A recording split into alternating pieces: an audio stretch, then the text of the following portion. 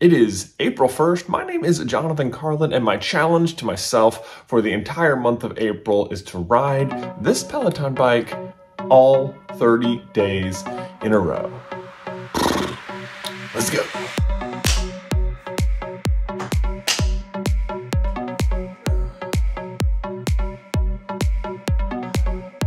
And pause. Hey, I'm at my office now, if you can't tell. Okay, so before I get too far into this challenge, I figured maybe I should address why am I doing this at all? And really, it's several reasons. So first, I should mention this Peloton is not like a brand new purchase or anything. I've actually owned it since about the beginning of 2020. It was definitely a COVID purchase. We're stuck inside, we need a way to exercise kind of thing. And as such, when we first got it, I used it quite a bit. I mean, I was working from home, so it was really easy to just duck out of my office during like lunch, go get a ride in or take off a little bit early and try and do that before I headed upstairs to go get dinner with the kids. And it was awesome. I really enjoyed it. I mean, I couldn't go to the gym anymore, again, because of, quarantine, so that was a real bummer. But not only was it just a way to work out, but it actually sort of springboarded me into actual mountain biking, like on my real bike outside. Which, by the way, I've heard people say before they don't think stationary bikes really transfer to outdoor biking, and I don't know why people say that. I found the exact opposite to be true. Like, once I got out there, I was like primed and ready to go. I mean, I still had to pick up a lot of technical skills because mountain biking is like very challenging, but as far as the endurance and muscles, I had that. That said though, over the past year, my time actually on the Peloton has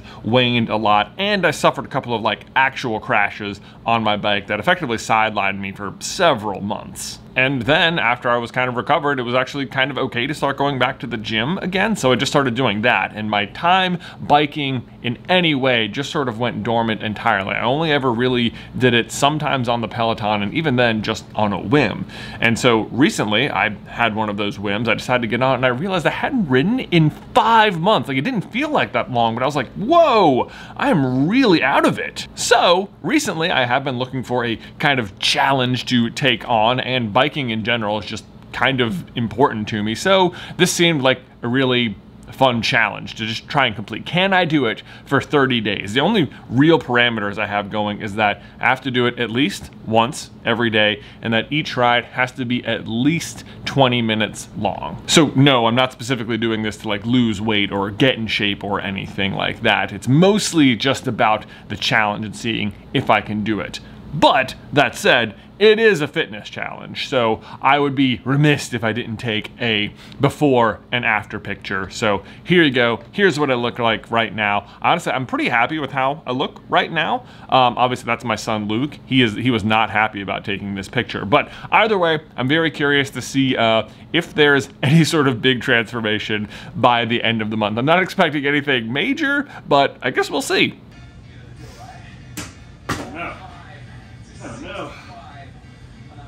You guys like my 2-year-old's birthday balloon back there from early February? Me too. All right, ride number 1 is complete. It is barely 7:30. All of the kids are still sleeping. Beth's out on a run. We're off to a good start, and a good start to the day. All right, day 3 on the Peloton. Beth here has convinced me to do the Peloton. I haven't done this before, the Peloton game called Lane Break. It's like, I haven't done it either. It's like Peloton meets gaming a little. You got this little wheel, and you turn the resistance knob to move your wheel left to right to like earn higher points. So I have a feeling it's gonna be pretty hard. We just did a little tutorial, and I can see it being very motivating though. What do you think? Oh, it sounds right up your alley. Yeah. I'm just like peering over his shoulder until it gets started to see how it works. All right, we've got the Pop Essentials mix. I'll report back when I'm done, see how we go. I think it's gonna be hard. This also gave me a nice little warm up though, just doing the tutorial, so that's good. Oh man, here we go. I'm like suddenly nervous. I'm like, all right, let's go. All right, so it's nice, easy warm up. This is good because a lot of times when I'm doing the instructors, I'll just put it higher than what they say to get more output. But this way you get more points by actually doing what it says. Already missed some points for breaking the cadence.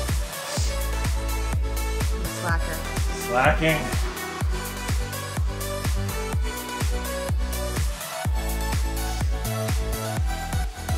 Whew. Okay, first lane break ever complete. I have to say, pretty interesting. In fact, if you look at yesterday, here's my yesterday ride. It's a 20-minute climb ride, which is 209. And my ride today was at 220. So I actually got 11 points higher, which is particularly interesting to me because beforehand, I would have told you that doing climb rides was definitely the way to PR. And I did a climb ride yesterday for 20 minutes, and it's 11 points shorter. So that's pretty interesting. It is the gamification definitely was motivating to me. Ugh, okay, it is Monday morning in Peloton, day 4. And I think what is going to be really tricky about today and Wednesdays and most Mondays and Wednesdays moving forward is that they are the days that I already work out, like go to the gym and lift weights. So I either have to work out when I get home from work, which will be my second workout that day, or I have to work out before I go to my workout, which is what I'm trying today, which means by 8:30 today, I will have already worked out twice, which either means I'm going to be like wide awake or like super tired, or maybe both. Maybe I'll just be super tired later. But this is my experiment for how to do Mondays and Wednesdays. Whew. Let's go. The good news is I don't have to go all out crazy on every single ride. Still going for 30 minutes. And I chose a Disney ride to do, so at least it's kind of a fun one to do. Speaking of being tired all the time though, something I failed to consider when starting this challenge for the whole month was that Ben and I, that's my brother, he's right over there. Hey Ben! What's happening? No, I'm just introducing you. Oh, you're introducing me? Yeah. I'm Ben. Hi, that's Ben. Hi. We both just decided to order treadmill desks, and they have arrived, and been using them a lot. Actually, I really like it, but I really, underestimated how much the walking would affect my tiredness. So I'm definitely going to keep on using it, and we're probably not going to make any adjustments, but that's just like even more cardio we're piling on this month. All right, we are several days into the challenge. Not gonna lie, definitely tired, but feeling pretty good overall. It is definitely, you don't realize how quickly the next day is coming until all of a sudden, like you finish it and you're like, oh, I'm done for the day. And then it's like, well, tomorrow is really, okay, it's right there. Anyway, something I've decided I think would be a fun milestone for the challenge is to try and do the same ride on the last day that I did on day 1. So day 1, I did the Disney ride, and I'm gonna try and see how much I can improve by that point. Interestingly, I was also looking at some of my past workouts because, as I said, this is not like a new purchase for me. So I've got a ton of workouts like from the past logged, and I looked at my current 30-minute PR time or PR output, and it is 361. You determine the output on the bike by like your cadence and resistance. It does some sort of math in the background, averages it out, gives you a big score at the end. It's sometimes kind of fun to like try and see how far you can push it. That is my current output PR, 361. That was a while ago when I was in like pretty good bike shape though, like going actual mountain biking for hours and hours at a time in real life. So I'm not thinking I'm going to beat that because I'm kind of coming into this a little bit cold, but I will be curious to see how close we can get by the end of 30 days. That was also on a particularly difficult, challenging ride, like a climb ride, whereas the Disney ride was just sort of, you know, a regular, just sort of fun ride. So I don't, it's not that I couldn't break it at any other point, but I guess we'll see. That's my challenge. We'll see how much I improve. Well, we are on day 8 of the Peloton challenge, and it's definitely been the hardest day to find the time. My alarm went off at 6:30 this morning, but I could not summon the strength to get out of bed. We went to The Bachelor Live last night, which was actually pretty fun. We got wine because, you know, it was Bachelor, and we asked for large wine. And boy, they said large, but I think what they meant was wombo. I mean, look at the size of these glasses. So that wasn't helping. Plus then we were up later because we were out. Then my son also, Luke, also got up at 3 in the morning, had to go tuck him back in. I was up for like an extra hour and a half in the middle of the night, and I just woke up feeling super congested with allergies. So a lot of things converged right at 6:30, and I couldn't do it. And I thought, well, that's okay. I will just do it as soon as I get home from work. No big deal. But I couldn't because Ben and Alice were coming over for dinner tonight. And I was like, you know what? No big deal. It's Friday. I'll just send everybody home early. I'll come home early. I'll do it before they get there, right? Also couldn't because we had a Patreon hangout with some people today, which was a lot of fun, but was just, it was from 3 to 5. So couldn't do that either. So anyway, did the hangout. Ben and Alice came over. Beth's putting the kids to sleep. And now I'm going to do a 20-minute recovery ride because you know what? I've been going pretty hard this week. So that's what I'm going to do. Whew. Here comes Luke. Hey, are you going to hang out while I do the ride? Welcome for a 20-minute low-impact ride. Super fun to be here with me today. Luke, you going to hang out while I do the ride? This is what the rest of the room looks like, by the way. That is simply the speed of your legs. You doing a trampoline workout, Luke? Yeah. Nice. You're doing a really good job. He has legit been jumping for like 15 minutes straight. He wanted to do an exercise too. Also, I had to take my shirt off because long sleeves was a bad idea even for a low impact ride. It's actually like super nice out today, so I'm going for a walk outside. So one of the things I quickly learned doing the rides every day is that I don't have to go completely all out every single day, which is different from how I used to interact with the Peloton because like every time I'd only do it like every couple of days and I'd be like, well, I'm gonna come do a workout, I may as well go really hard. But if you're going every single day, oh, guys on an electric skateboard, that was pretty cool. Ooh, check this out, I just found this cool biking sculpture down here. I've never seen this before. How appropriate. Anyway, what I was saying, I did the low impact ride this morning and weirdly, I actually felt guilty at the beginning of it. Like, oh, this is not okay. This is a cheat. You are not really working out today. But honestly, I think that is something I really have to like relearn because it's very much a do less today so you can do more tomorrow because like there's no doubt I'm getting very exhausted on some days. And what I kind of like about doing this, what I'm learning is that it's like opening up the entire Peloton library to me because like before I never would have chosen one of these because like why would I hop on for something so easy? But honestly, I think I'm underestimating what I think is easy too because like I was still pretty sweaty at the end of it. Like you still burn a ton of calories just being on the bike for 20 or 30 minutes even on a low impact ride. So that has been like a cool discovery and it's like opening up more possibilities doing it. All right, we're on day 19 and I'm not gonna lie, motivation is low today.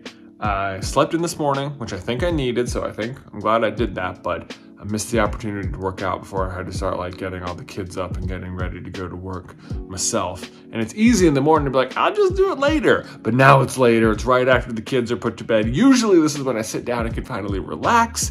Today, now I have to do a ride so that I don't break the streak 19 days in. And I'm already doing the math like, oh God, I'm gonna have to wake up tomorrow morning now and do one to get back on track, which means like in the next 12 hours, I'm gonna have done the workout twice.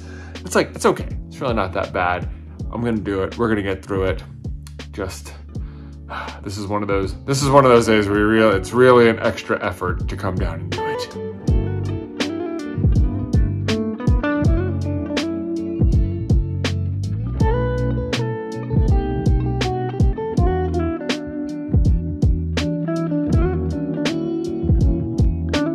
Oh my gosh, so in addition to having low motivation for that ride last night, the other thing I cannot recommend doing more is not wearing full-length pants because, oh my gosh, so hot, so sweaty.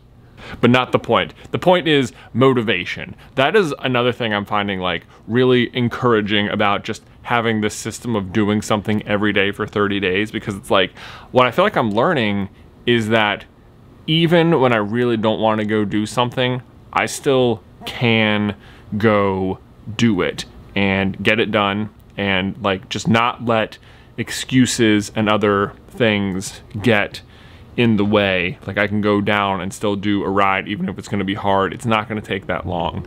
Like it might be hard, but I can do it. In fact, on that exact note, doing so many of these rides, you get a lot of like motivational quotes spat at you by the whoever the instructors are. My favorites, by the way, are absolutely Ben Aldis and Emma Lovewell. They are my favorites. If you want to start somewhere, I recommend either of them.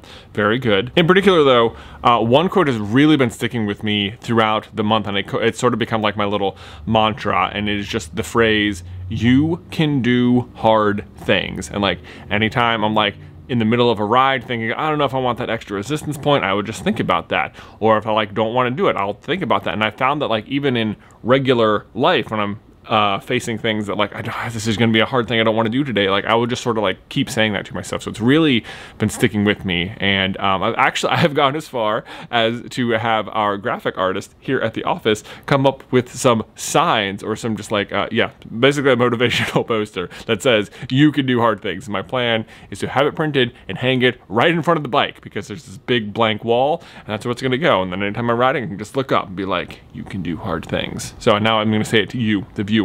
Whatever it is, you can do hard things. All right, it is day 25. We're inside the last week of the challenge. This Saturday will be the last day. Today, however, I woke up at like 4 a.m., couldn't fall back asleep.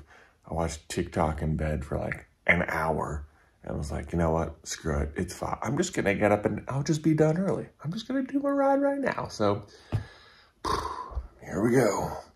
200, 2000, let's go. Okay, check this out. 2 Mondays ago, I did this ride right here, the 20-minute climb ride, and I decided that each Monday I was gonna do it again to see how I did. So first time I did 227, then you can see 1 week later, I got up to 231. So total improvement, not a ton, but progress. Then check it out, this is the ride we just did. Boom, 258. Just 2 weeks later, that is so much progress. Not only that, not only is 258 my 20-minute PR for the month, it is my 20-minute PR ever. Honestly, I'm like super proud of myself for that. I did not think waking up this early on a Monday morning, I didn't super want to do it, but man, the last time I set a PR for 20 minutes was like over a year ago when I was doing lots of real life mountain biking, a lot like on the weekends. And it was crazy how much that helped because you go for such long rides. And I would come back here and then I would start beating my old PRs. So now I've just been on the bike for a long time. And I would love to go actually outside and bike again. It was really great weather. I want to do that again soon.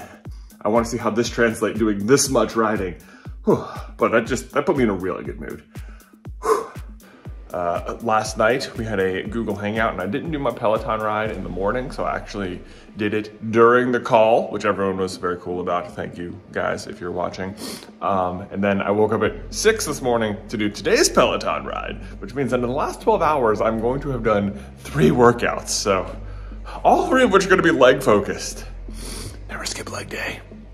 All right, we have reached day 28, so I have just 3 rides to go, which means I've sort of planned it out. Today, I'm kind of exhausted and it's already kind of late, so I'm just taking today pretty easy. Tomorrow, I'm gonna try and do a pretty basic regular ride, and then on the final day, I'm gonna do the same ride I did on the very first day and see how much I've improved. Hopefully a lot, but we'll see. I'm also kind of excited about that one because it was a Disney ride. I thought that was a very fun one to start on. And yeah, so there we go. Final 3, day 29, almost done.